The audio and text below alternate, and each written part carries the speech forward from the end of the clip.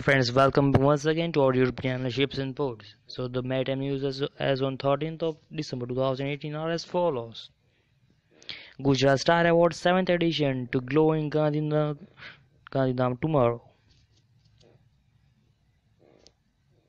Sanjay Bhatia, Chairman, Indian Ports Association launched PSS-1X to increase EODB. CMS CGM reshuffles Cymax 2K2 service.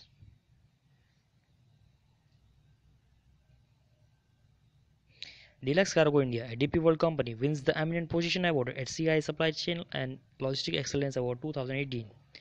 Other important news are as follows. Commerce Ministry releases vision of a new India, USD 5 trillion economy. Logistics moving towards a new horizon, says Commerce Ministry. Duty drawback rate increased to boost textile export from India. Shaktikanta Das named RBI Governor. FIEO has appointment of Shaktikanta Das as new RBI Governor. Thank you.